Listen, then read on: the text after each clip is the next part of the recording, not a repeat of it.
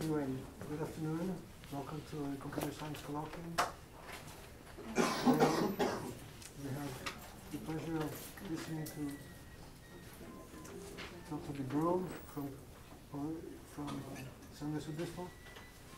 Next week, we'll be visited by Brian Thoms of another sister campus, Channel Islands, and he will talk about sentiment, how to analyze sentiment. Those of you who are playing around with the Amazon Echo may be interested in attending that lecture. Anyway, today Dr. DeBruhl will tell us about not carless drivers, but drivers carless. One of the two. So let's welcome our speaker.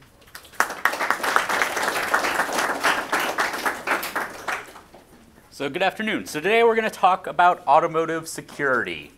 And we're going to talk about automotive security all the way from some prehistory to what's going on today and what's coming down the pipeline.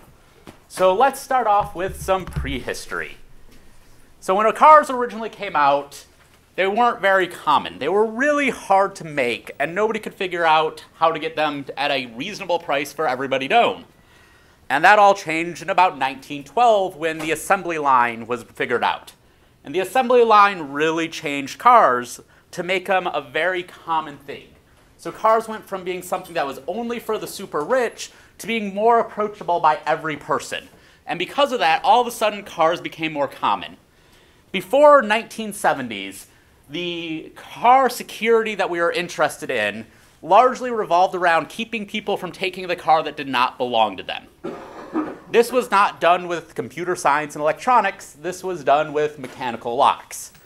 Mechanical locks have their successes and their failures, and we're not really going to focus on the successes and failures of mechanical locks. You can leave that for another day or just having some fun with lockpicks.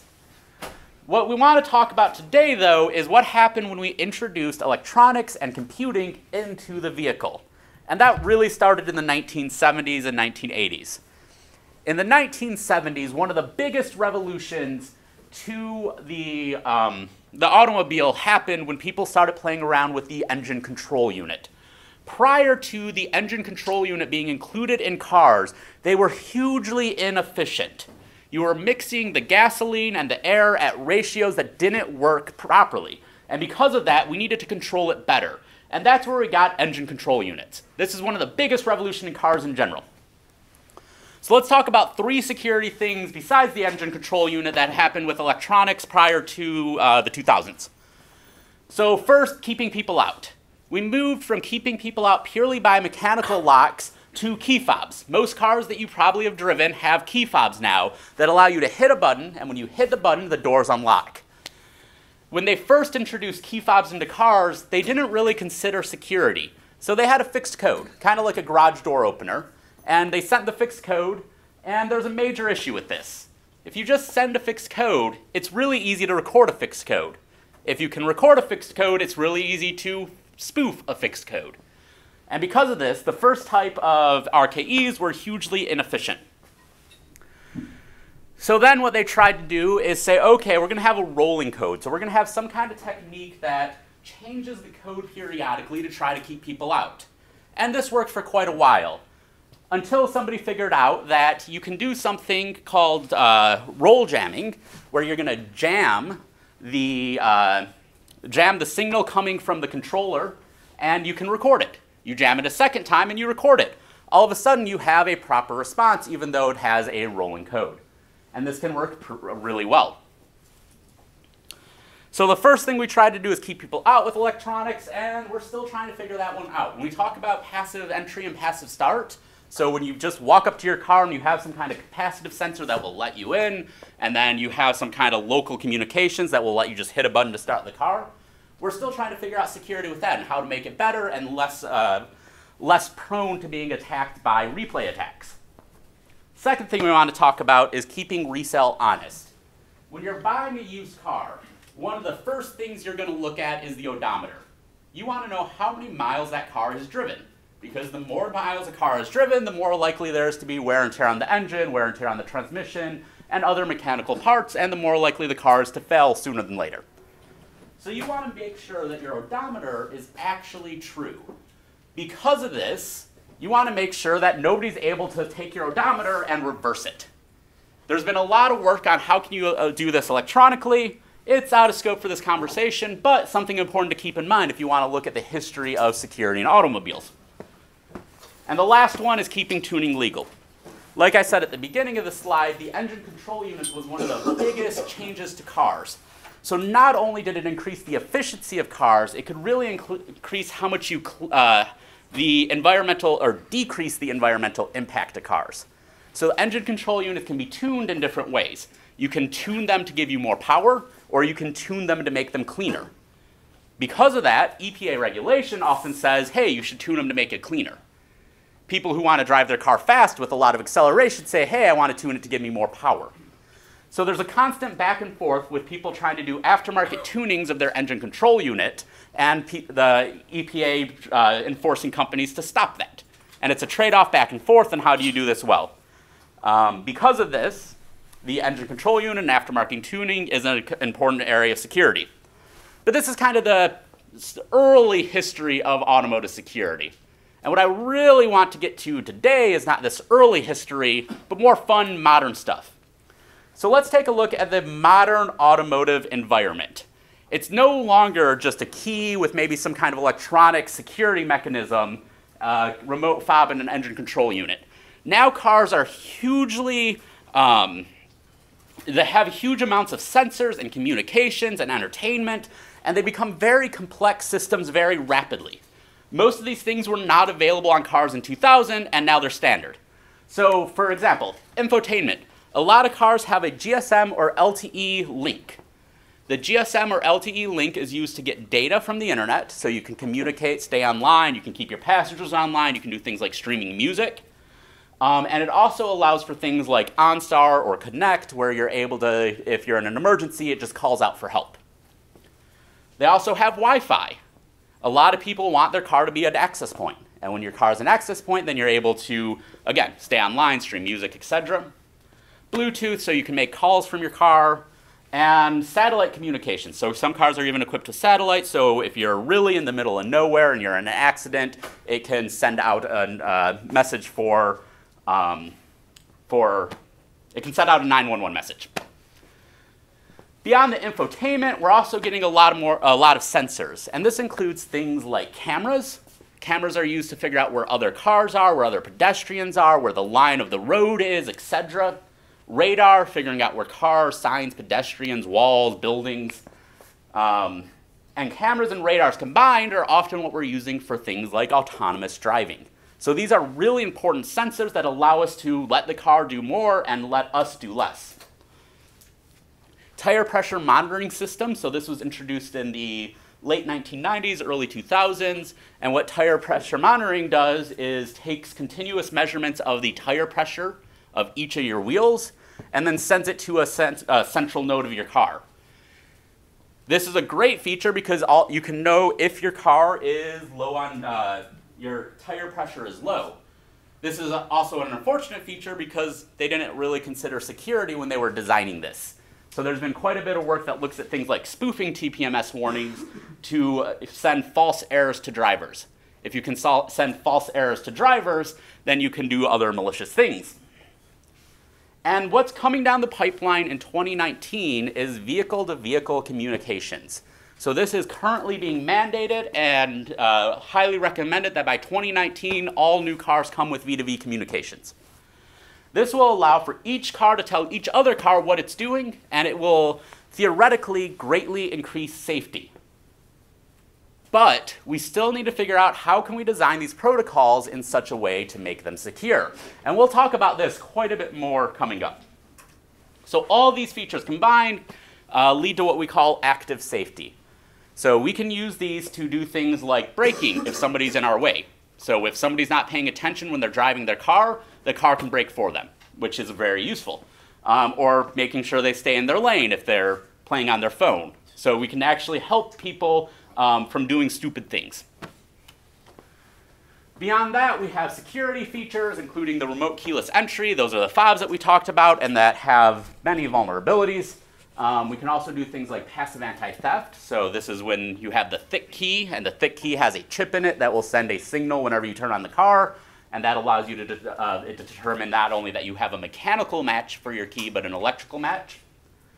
Passive entry, passive start. This is where you get to just keep your key in your pocket, open the door, and hit the button to turn on the car. I don't know why I have LT in the list. LT shouldn't be in that list. Okay. And then we also have a lot of in-car control and communications.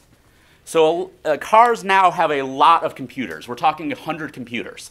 And these computers do anything from controlling the door locks, to controlling the engine, to controlling the transmission, to controlling the brakes, controlling the accelerations, etc.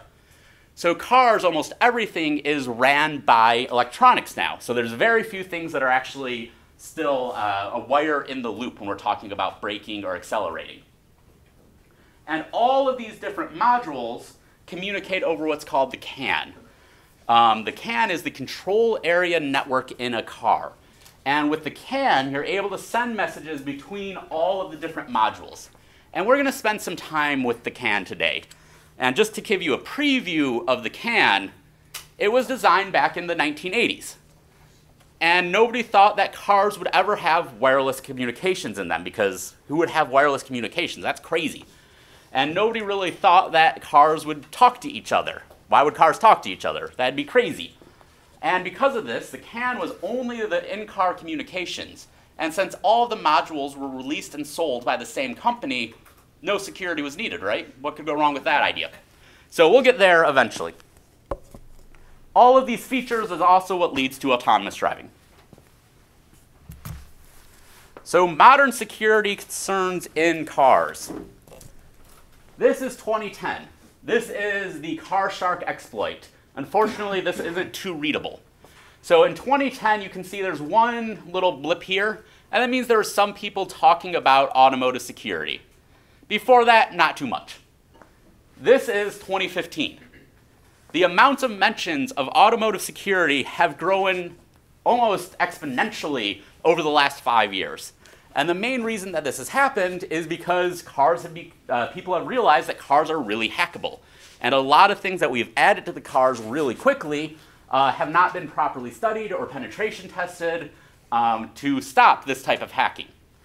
At the same time, on the graph here shows different things that are coming down the pipeline for cars.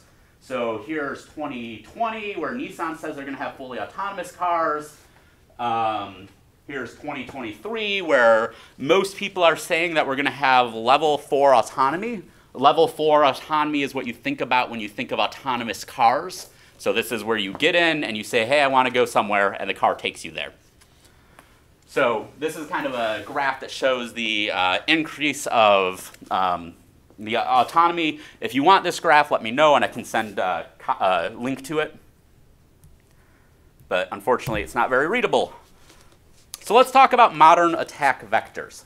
So we saw that the cars got a lot more complex in a very short time. Because of that added complexity, there's been a lot more attack surfaces added to the car. So any CAN-connected module, anything that talks to that in-car communication, is susceptible to being hacked. So this can be things that have external access, things like TPMS, radio. There was a really interesting attack demonstrated a couple of years ago that showed if you put in a CD that had a particular set of bits on it, when the car read it, you could read the CD, you could actually do a buffer overflow attack, where you were able to insert code into the CD player, which then talked to the CAN network. So people don't think of things like that, where the radio is actually a really good attack surface, because if you drop a CD on somebody's hood, chances are they're going to put it in their radio. People are pretty predictable that way. But also cellular and Wi-Fi. Nodes are also very vulnerable to attack. But we also have internal modules where you can get aftermarket parts that are put in, and the aftermarket parts might have an attack vector on it, or you could have something like a backdoor. So for example, you could design an airbag controller that all of a sudden all the airbags pop on the same day because you're a disgruntled employee. So how do you actually verify that that's not going into code? And that's a hard problem in general, if you've taken courses in software security at all. Beyond that, cars are going to be linked. So anything that's susceptible to the internet is also an issue. Because of that, with things like over-the-air updates, if you're able to attack the website that hosts the over-the-air updates, then all of a sudden those updates get to push to the cars. Autonomous vehicles and collaborative vehicles, this is really what we're going to get to today. One interesting note, though, actually, it's on the next slide, and that goes to CAN hacking. Okay, so let's talk about the CAN network and how it was designed. So the CAN network was designed as a broadcast communication network. So each packet sent to every other packet on the network. And because of that, everybody can hear every packet, and everybody can replay every packet. You can hear everything, and you can replay everything. This is really important because there's no direct links between modules. There's no secure links between modules. Everything's done in the open. Beyond that, there's no authentication. Authentication is where we actually verify who's sending something. We don't do that on the CAN network. We've tried sometimes in a very weak way, but it doesn't really work. And most of the times when we try authentication, this is limited to 8 or 16-bit patterns, which can be easily spoofed in 10 minutes. So because of that, this is a broadcast network. Everybody can hear everything, and everybody can spoof everything. There's no authentication, so anybody can say anything just given a little bit of time. There's very little access control. So ideally, nobody should be able to reprogram an engine control unit while the car's driving. This is just good sense that your car's engine control unit should remain constant while you're on the highway. But this is often not actually properly implemented in cars. There's been a couple of papers in the last couple of years that have shown that the access control on the CAN-connected modules is not what it should be. So there's a lot of built-in vulnerabilities. And again, what communicates over the CAN? So given the fact that this is a broadcast network without authentication or without access control, why do we care? Well, we care because of what modules are connected to the CAN network. This includes engine control unit. This includes anti-lock braking and braking in general. So if somebody's able to disable your braking module while you're driving down the freeway, that's bad. This can include immobilizers. So immobilizers are anti-theft systems, and the anti-theft systems can be implemented in a couple places. They can be implemented in the shifter, so you can't shift the car into drive or reverse, but they can also be implemented into the steering column. The steering column is the thing that lets you turn the wheel. So if somebody's able to activate the immobilizer on your car while you're going 65 miles per hour down the freeway, that's a bad scenario. This could include power steering. This could include console warning, so those lights that flash on your the console of your car.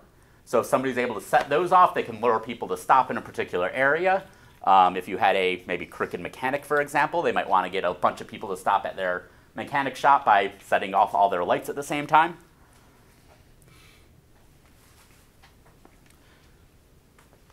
So this was first shown in 2010 in a paper called Experimental Security Analysis of a Modern Automobile. If you're interested in automotive security, I'd highly recommend you read it. This is a collaboration between UC San Diego and UWash. And they did some really interesting stuff, but they demonstrated that these attacks are not only theoretical. These attacks are really easy to implement. If you get access to the CAN network, it's really easy to do a lot of this stuff. And the ways you can do this include both targeted attacks, but if you really just want to cause chaos, you can do what's known as fuzzing. And what fuzzing is, you're going to just send random packets. And since the packets are so small, when you're sending random packets, you're likely going to do damage sooner than later. The last thing you can do is denial of service. So since the CAN network has a limited bandwidth and there's no control to who's able to talk on the CAN network at any given time, what you're able to do is just shout on the CAN network all the time. So kind of an analogy to this, if somebody really didn't like what I was saying and really didn't want to have my talk keep going, somebody could stand in the front of the room with an air horn and hold the air horn down. If somebody stood in the front of the room with the air horn and held the air horn down, I could talk as loud as I wanted, and maybe the few people here would hear, but everybody else would not hear. So doing this on the CAN network, you're able to just send a bunch of garbage packets, and nobody's able to hear the real packets that need to be sent saying things like, hey, they want a break now. And if you can't hear the real packets that are saying, hey, they want a break now, that's a bad scenario. So CAN hacking is a real problem and a real attack because the CAN network was designed without security in mind. But what about cars without CAN networks? Teslas. Teslas are cars without CAN networks. The CAN network is mandated for cars that have emissions. And even Teslas have to have a CAN port. But their CAN port basically says, hey, we have no emissions because they have no emissions. They're still vulnerable to hacking. You still have networks in cars, and a lot of companies aren't properly designing the separation of their secure networks and their non-secure networks. Because of that, there's still vulnerabilities. I don't have it wrote down here, but there was I have it on the next slide. 2016, there was an attack on the Tesla network. Okay, so moving from the CAN network hacking is scary. So there's a lot of things that can go wrong with CAN networks. But as long as you keep your car separated, so you don't have anybody able to put a dongle on your CAN network, you should be okay. But a lot of modern automobiles also have telematics units. And telematics units give a really nice attack surface for people to externally access your car and to be able to mess with things in your car. So because of that, there was a 2011 paper by the same groups at UW and UCSD that looked at how can they attack the telematics unit of a car. And this was published attacking a couple telematics units, I want to say. But the one that really came to light and was brought back to light in 2015 was the OnStar unit. And they found a vulnerability in the OnStar unit that allowed them to gain access and to insert code. And when they inserted code, they could then gain access to the CAN network. In 2015, somebody went, hey, this probably is fixed now, so let's try it again and see if it still works. And the attack still worked. So 5 years after publishing the initial attack, nobody bothered to fix the attack that allowed for people to gain full access to the OnStar unit and also to explore all sorts of things in the car. So there's a couple ways that this can happen. One is with the radio protocol, and this is inserting specially formatted packets that can insert code. Fortunately, this one's really hard to do and doesn't insert all the code they need. So basically, there's a timeout on how much time you can insert code into the radio, and because of that, this one actually doesn't work. But the second issue is the authentication mechanism. And what they found is the pseudo-random number generator is always seeded with a static number when the car turns on. So a pseudo-random number generator, randomness depends on having a good seed when the car starts. If you statically seed a pseudo-random number generator, your numbers become predictable. They follow a set sequence that everybody in the world knows. Because of that, the authentication mechanism doesn't work in the system, and they were able to figure out ways to use that to insert arbitrary buffer overflow attacks. And when you have arbitrary buffer overflow attacks, you're able to insert code into the computer. When you're able to insert code into the telematics computer, you're able to do things like access the CAN network if you're very good at designing these type of exploits. So let's move forward to 2014 and another attack that got a lot of press. And this attack is the Chrysler hack.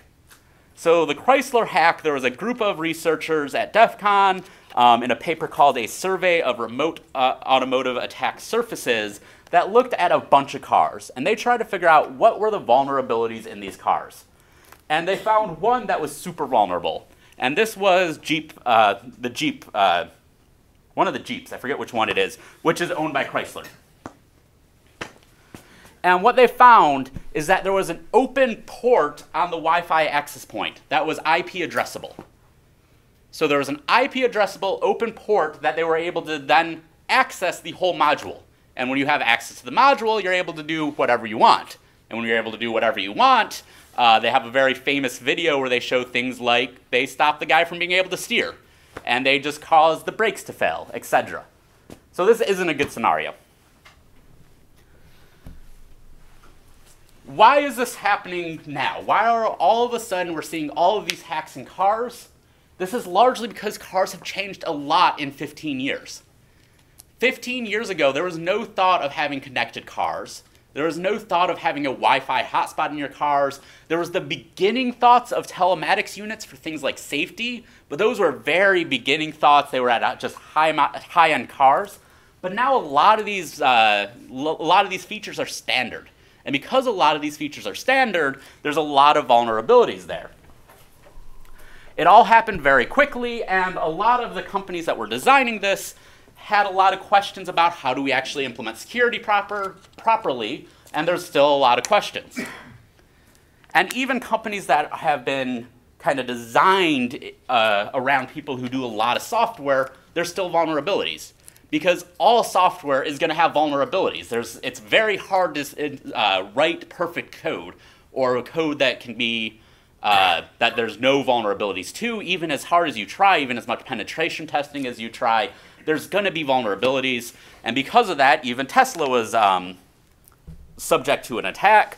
So there was a 2016 talk that exploited sensor tricks in a Tesla to cause it to completely miss people.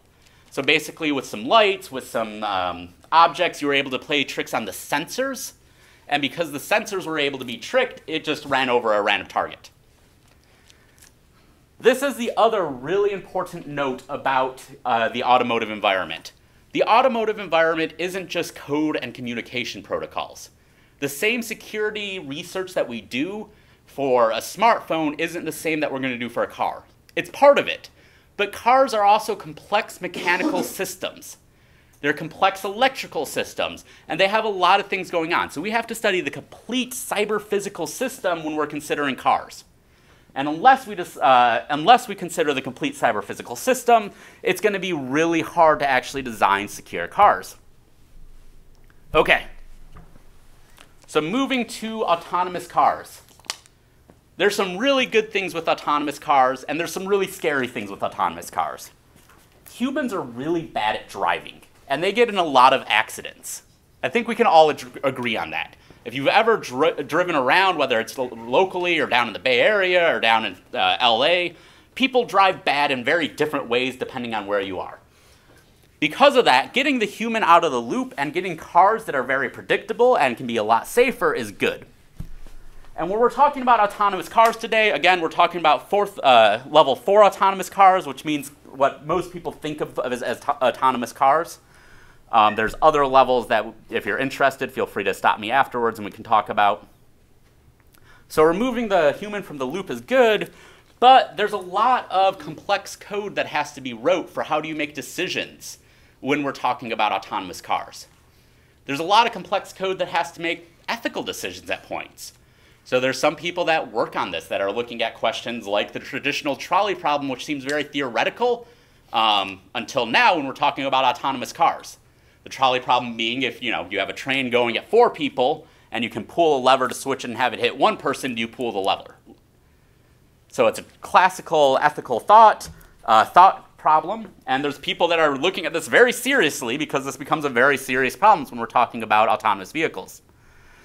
Beyond that, we have a lot more sensors, we have a lot more code, we have a lot more communications, we have a lot more complexity in how all those sensors and codes and communications and actuators all interact. And that's really hard to analyze. And there needs to be new tools available to analyze how cyber-physical systems perform and how cyber-physical systems perform under malicious attacks. But on the plus side, autonomous cars provide a lot of societal benefits. The societal benefits that autonomous cars could lead to are reduced traffic deaths. So if we get humans to stop driving really bad and just let machines take care of it, that'd be great. It can improve efficiency of roads. People not only drive bad, but they drive really greedily. So that's why we have the issues when everybody tries to go up around the right and get into the lane, and that causes huge traffic jams. Autonomous cars could be designed to avoid these type of problems and to cause merging to work much better than it currently does.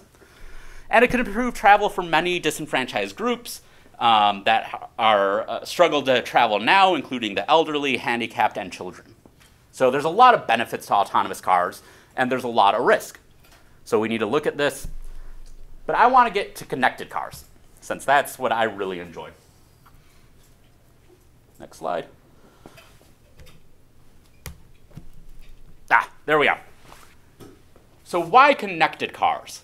So we could have fully autonomous cars that just live in their own bubble and don't actually talk and don't actually work together to accomplish anything. But what I want to talk about today is connected cars. And what connected cars do is not only use sensors like radar, but they actually talk to each other. So in our system, we're going to consider platooning. And what platooning is, each car is going to use radar for feedback control. So they use radar to say, this is how far I'm currently from the person in front of me. But at the same time, they're going to use DSRC, or the mandated vehicle-to-vehicle communication that will come out soon, to talk to each other. And so this allows for them to collaborate when they're doing things like accelerating or slowing down, and to drive much closer together than they can on their own. So in this example, the first car is going to say, hey, I'm braking. And if the first car says, hey, I'm braking, all the other cars behind him can also start braking. This is important because the time between actually saying, hey, I want to brake, and your car actually slowing down can actually have quite a bit of lag. In semis, it can be up to half a second, which is huge.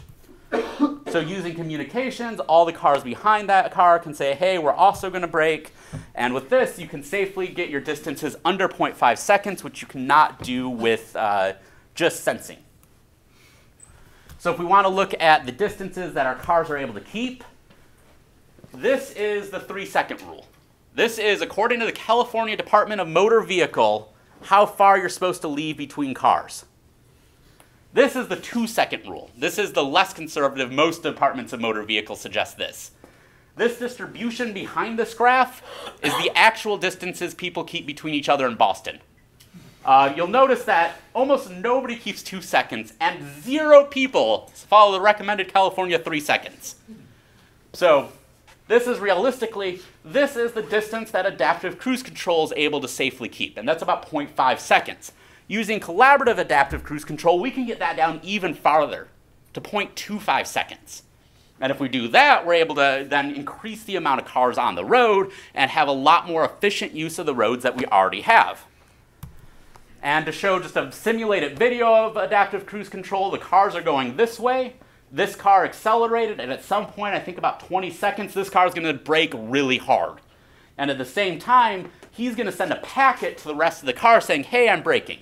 And when he says, hey, I'm braking, all the other cars are able to brake together and do this safely. You might not be surprised, but this is vulnerable to attacks. And that's what we're going to talk about today. So there's a lot of vulnerabilities that, there's a lot of things that this system is vulnerable to. And these include external threats like spoofing and hacking, things that we've been talking about with the CAN network and telematics units and what we've talked about before.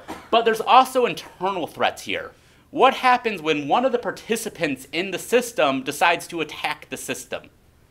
And there's some really interesting things that we can do. And what we're going to talk about today, and some of the work that we did, is what happens when you have a malicious player. And the malicious player wants to cause an accident. This could be for multiple reasons, but it could be something like corporate espionage, it could be something like attacking a high-value target, or just wanting to cause chaos. And there's multiple ways that you can be malicious. This includes inserting misinformation, so basically lying about whether you're accelerating or whether you're braking. And this can include destabilizing behavior. So if you drive erratically enough and you drive in a certain way that you know will affect the control system, you're able to cause bad things to happen. You can also have greedy behavior and broken behavior. We'll probably not get to that since we're about out of time. Okay, so let's talk about the worst case insider attack.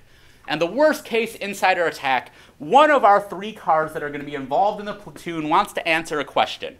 And the question that car wants to answer, can they cause an accident without being involved? So there's 2 parts there. They want to cause an accident, and it's really easy to cause an accident in a platooning system with being involved. But can they cause an accident without being involved? And the answer is yes. Yes, they can cause an accident without being involved. And we're going to design this attack using optimal control, and we're going to design two separate attacks. The first one is the normal attack, where they're going to cause two cars to collide, and the other one's the sandwich attack. And the sandwich attack, they could cause three cars to simultaneously collide, which is a really bad case for the person in the middle of that attack. Okay.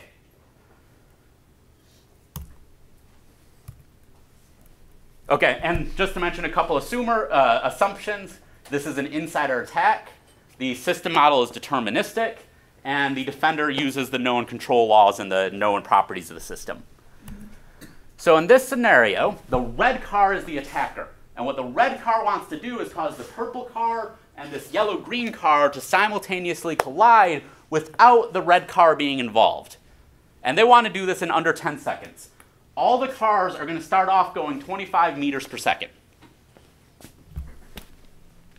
So you can see here that the red car starts driving erratically. At the same time that the red car is driving erratically, he's also lying about what he's doing. So the red car is able to send packets that say that he's doing things that he's not actually doing. And by doing this, you can see the purple and green car collide. The red car is a couple meters ahead of that. And the red car is able to safely drive away. The second scenario that we designed is what we call the sandwich attack. And in the sandwich attack, we now have an extra car. The red car wants the purple, yellow, green, and orange car to simultaneously collide, creating a sandwich out of the yellow-green car. And this works. Again, using an optimal control and looking at a very particular system. This one, the red car does have to get closer to those three cars, but it still works. Can you detect these attacks? Yes. You can detect these attacks, and we need to make sure that we're looking at ways to properly do this. So to detect these attacks, what we proposed is to use your communications to model what you expect this car to do. So the yellow car sends communications back, and when the yellow car sends communications back, you're going to look for lies coming from the orange car. So if the yellow car says, hey, I'm slowing down, so you know the person two in front of you, so this is at the purple car, two in front of you is slowing down. And when the person two in front of you starts slowing down, the person one in front of you says, I'm speeding up. So if the person two in front of you is slowing down, should the person one in front of you be speeding up for any reason? Probably not. And it's a little more complex than this. We actually use system models to do more complex modeling. But this is the general idea. If this happens, the purple car no longer uses collaborative adaptive cruise control. They just escape from the platoon because something weird's going on. Again, there's more detail than this. If you're interested, let me know. I have a paper from 2014 that does this work. And it works pretty well. So let's show the video here. So all the cars are going to accelerate. The red car is going to try to attack. So the red car is going to try to do a collision induction attack, which basically means that it's going to send a packet saying, hey, I'm speeding up really fast, and at the same time jamming on their brakes. This is a really effective attack to cause an accident that the red car is involved in. But when this happens, the yellow-green car realized that something wasn't going right. And because it realized that something wasn't going right, it was able to detect the attack and stop it. So this detection works pretty well. There's a couple places where it doesn't work, and we're still working on ways to improve that. But that leads us to our current directions for this work. This works, it's fun. It shows that you can do bad things with collaborative cars, but is it practical? And we want to answer that question. Unfortunately, it's really expensive to get funding for a lot of full-size cars. To get a lot of full-size cars for a research project that you're going to crash, most companies aren't going to support that. So what we're going to do instead is build scale cars. So this is a 1/10 scale car that has a lot of sensing capabilities on it. It's able to use LiDAR, it's able to use DSRC, or a DSRC proxy rather. It's able to have GPS coordinates, and it can use all those things to follow along the car in front of it. So we have a short video here of kind of one generation ago of these cars. So you can see the second car is going to follow the first car. And the first car is going to back up. The second car is using a camera and GPS locationing to follow the first car. And it does pretty well. It has some oversteer, which is a problem that we're currently working on fixing in our second generation of the car. But what we're trying to do is set up a platoon of cars. And when we set up a platoon of cars that we can actually do experiments on, we want to answer the question, how practical are these collaborative driving attacks? How practical are these collaborative driving defenses? And using a scale system, it's much cheaper than crashing a lot of cars, because crashing cars, again, is really expensive. I think at some point it's going to oversteer and try to go chase somebody down because they got a mind of its own. Yep, there it went. Got a mind of its own. Again, so still working on it, but this is what we're moving to now. So we're moving away from exploring connected cars in simulation only and trying to actually implement this in a real system. I'm not going to have time to talk about this, but I'm also interested in privacy aspects of connected cars. If anybody's interested in talking about this more, please come talk to me after. So I want to stop and just look. How does vehicle security differ from traditional computer security? So let's start with the similarities, though. So there's a lot of ways that it's similar. Secure coding still matters. When you're writing code, make sure you're thinking of questions about how can people exploit your code. If you don't actually think about how people can exploit your code, you're probably going to leave vulnerabilities or things that people might call features later. But if they're not designed features, then they should not be there. Things like static and dynamic analysis matter. You need to look at your code and make sure it's doing what you think it does, and make sure that when it's running, it does what you think it does. Pen testing matters. Poke your code, poke your system, and see what it does. See if you can find ways to break it. See if you can fuzz it and cause it to do weird things that you don't expect it to do. Key distribution is still hard. So if you've taken computer security, you probably talk about key distribution, and the outcome is probably that it's still a really hard problem that we don't know how to do great. Private communication with non-repudiation is hard. Private communication meaning nobody knows who made that communication, or nobody's able to track people who make that communication. Non-repudiation means that you're able to verify every message comes from a particular person. These two properties are not very good together. Because of that, how do we actually allow for people to have privacy while driving around, but be able to track that they're not spoofing messages and doing evil stuff? So what's different than traditional computer security? Security, when we're talking about cyber-physical systems, whether we're talking about factories, or we're talking about power grids, or we're talking about cars, the stakes are really high. When you get a virus on your phone, bad things can happen. You can lose your identity, you can lose personal information, but chances are you're not going to die because your phone got hacked. If your car gets hacked, you can die. The car is a really complex system. There's a lot of CPUs. They're all distributed. They all have a lot of sensors. Because of that, we actually need to explore it from a cyber-physical dimensions. Cars, real-time matters. So the difference between a packet taking 0.1 seconds to process and 0.5 seconds to process are huge in a car. In your phone, if it takes a little while longer to download your cat video, probably not the biggest deal in the world. Cyber-physical changes things. So instead of doing dynamic analysis on our code only, we actually have to think of how the whole system will interact with our code.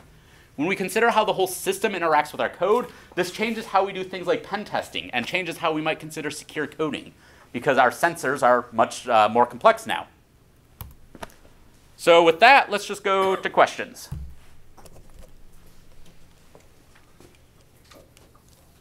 If there's so many vulnerabilities in a car, are there reasons why we haven't pursued security in a CAN system as much as you're suggesting we should have? Is it? A lot of people are working on it. Oh, okay.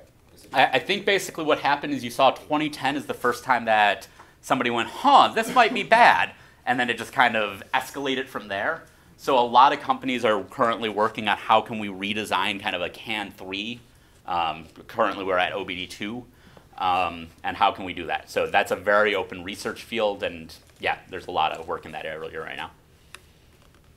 Can you expand a little bit on the vehicle-to-vehicle communication in DSRC? Do you, anything in particular? Just curious, like, is that a protocol that's like a physical protocol? Or Yep. all kinds of stuff in it? So yeah, DSRC is a protocol. There's also Wave, which is built on top of DSRC, which suggests how do we like format packets and messages. DSRC, if you do a search, there's been a couple of good security-related just kind of analysis of the protocols. I want to say one came from, oh, where did that come from? Maybe Adrian Perry did one a couple of years ago on the vulnerabilities in DSRC. So if you do a quick search, you can look at the protocol. It's very similar in many ways to 802.11 in how it operates.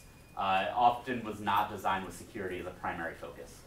So security kind of lives at the upper layers from DSRC. And was that, you said it was like mandated for cars, or is that just one guy? There has been a push to mandate DSRC. I think it might have got stuck in some limbo. I'm not a legislative expert on cars though, so I don't have a great answer for you off the top of my head.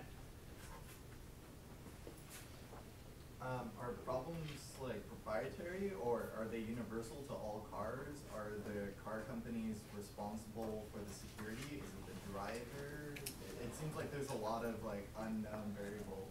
So when we talk about autonomous car, that's a really wide open question. When we talk about who is liable, again, not a legal expert or an ethical expert on that one, but there's a lot of people that are exploring that question right now. Basically, if your car gets hacked, are you responsible because you were the one operating the vehicle, or is the company who wrote the code responsible? And again, not being a legal counsel, I will make no comment on who deserves liability. There was another part of that question, though. What was it?